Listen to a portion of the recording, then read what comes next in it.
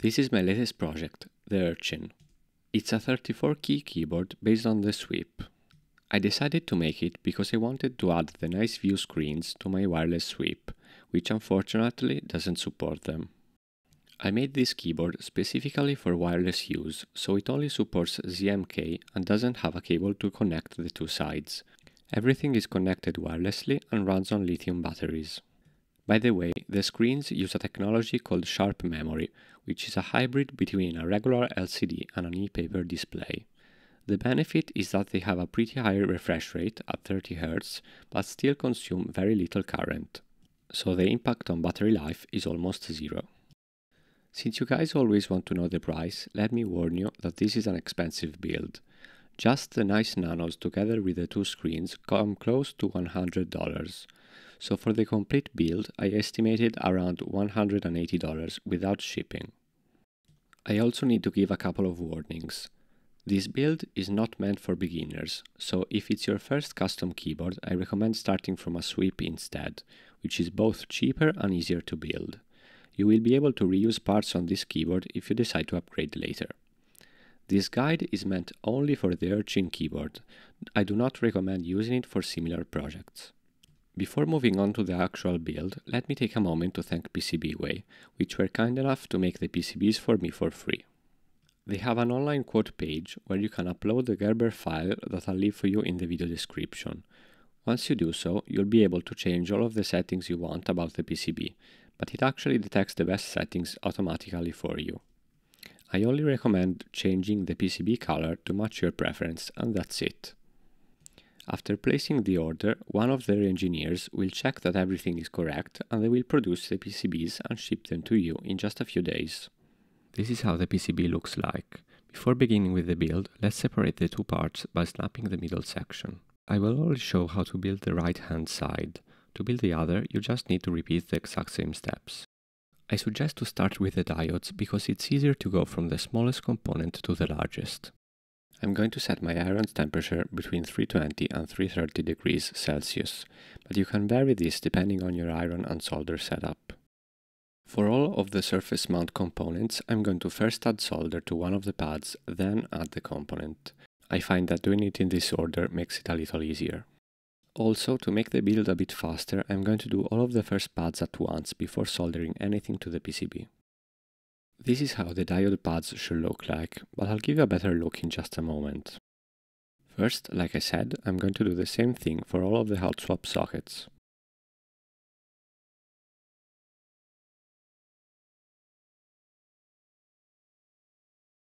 And this is how it looks like after I added solder to one pad of every socket. Now we can begin mounting the diodes to the PCB. It's important to put them in the correct direction. You will see a line marked on the diode. This line must be on the same side as the line on the PCB. This is the line you're looking for. You need to align the line on this symbol with the line on the diode. The surface mount diodes can be a bit tricky to install, so some patience will be needed for this step.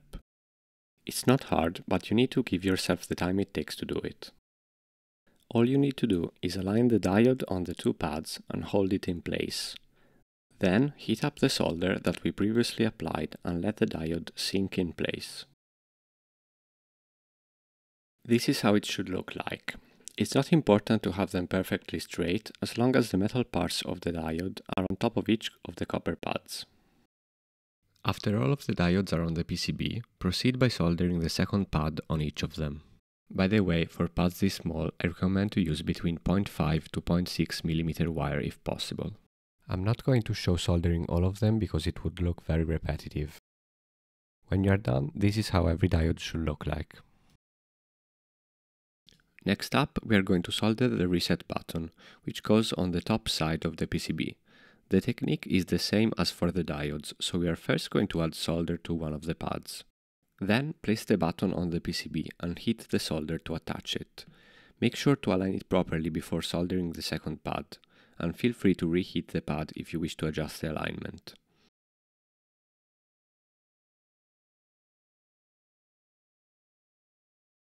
When you're finally happy with how it looks, you can solder the second pad.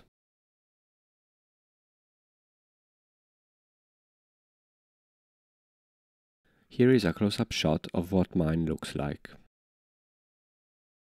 Now we can move on to the power switch, and don't worry, I haven't forgotten about the hot swap sockets, those will be the next step. I started by adding solder to 2 of the lateral pads, but you can do only one if you find it easier.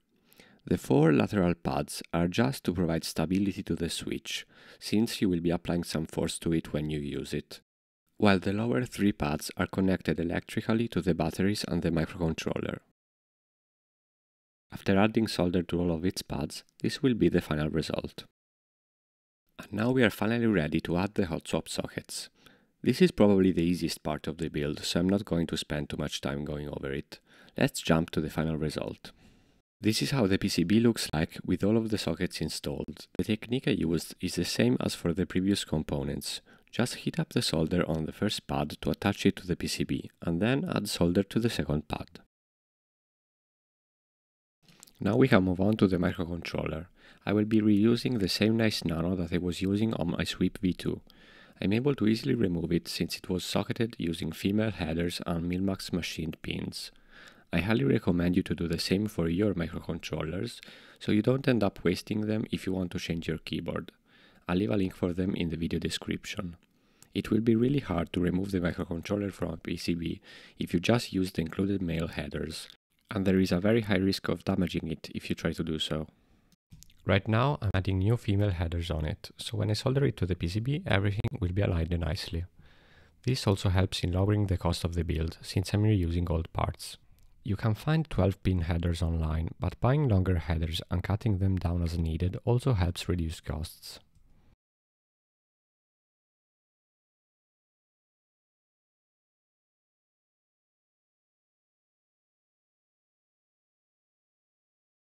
The first pin is the most important because it will determine whether the others will be aligned properly or not, so make sure to apply some pressure so that the headers lay flush to the PCB while you're soldering the first pin.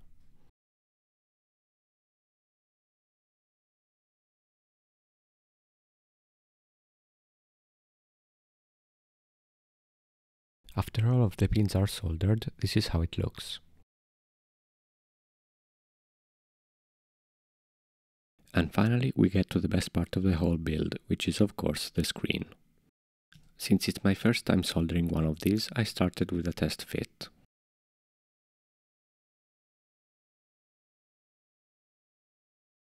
Luckily, everything fit together as expected, so I decided to begin soldering the header. I tried pre-soldering one of the holes and pushing the header through it while heating it, but that ended up being a bad idea. For some reason I wasn't able to push it through, so I decided to undo this step and try a different approach.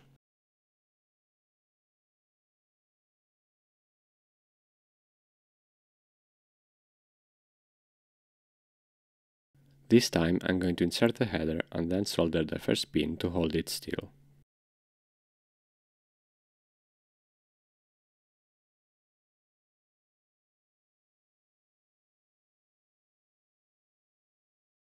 Now the alignment is really bad, but it's easy to fix by heating up the solder and pushing it straight.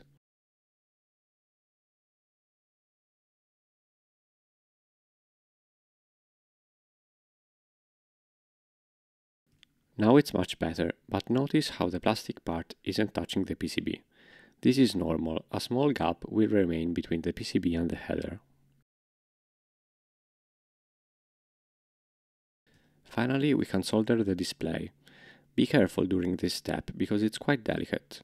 Looking back, I would recommend putting some tape on the screen while you work on it, to avoid any accidental damage from small splashes of solder or flux. While soldering one of the pins of the screen, it changed color and looked like it was glitching out. This surprised me, but the screen didn't suffer any permanent damage and is working just fine. Anyway, like with all delicate parts, try to avoid stressing it with too much heat.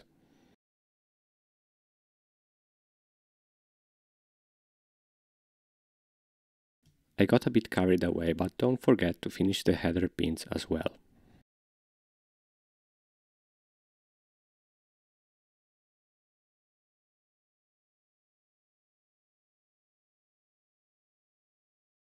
After installing the keycaps and switches, you can already test the keyboard to check if everything is working, but you need to finish both sides and connect them to your PC with two USB cables. If you don't have your own firmware yet, you can use mine for testing. I'll leave a link in the description to that as well. In case you're wondering, I'm using chalk silver switches and LDSA blank keycaps. I think these are the best available keycaps for ergonomic low-profile keyboards because of the thumb keys, which are really comfortable. Now there is nothing left to do except to add the battery, so I'm going to remove the display and the microcontroller to get better access to the battery pads.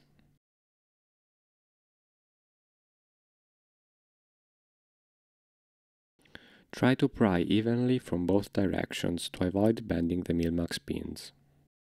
I find it easiest to first fill the two holes with some solder and then melt it while you push the cable into it. This way you don't have to do too many things at once and you can avoid stressing the battery cables with heat. Usually the black cable is the negative and the red one is the positive, but always check first with a multimeter if possible.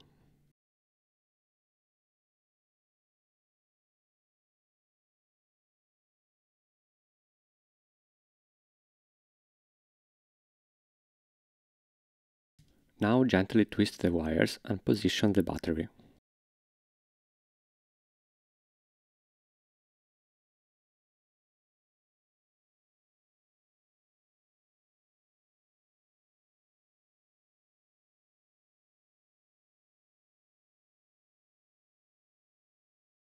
And finally, reassemble everything together and you're good to go.